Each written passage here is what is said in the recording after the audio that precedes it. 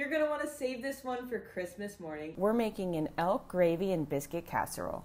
First, we'll make the elk gravy by browning a pound of ground elk and a finely diced onion in a pan. Once it's no longer pink, we'll season it with garlic powder, dried parsley, sage, salt, fennel, and black pepper. Then we'll sprinkle 3 tablespoons of flour over top and mix constantly for 1 minute. Then we'll slowly mix in 3 cups of milk, keeping it at a simmer as we stir it in. We'll simmer for 5 more minutes, then pour it into a 9 by 13 inch baking dish and top with quartered refrigerated biscuit dough. Then just bake at 350 for 25 minutes and serve.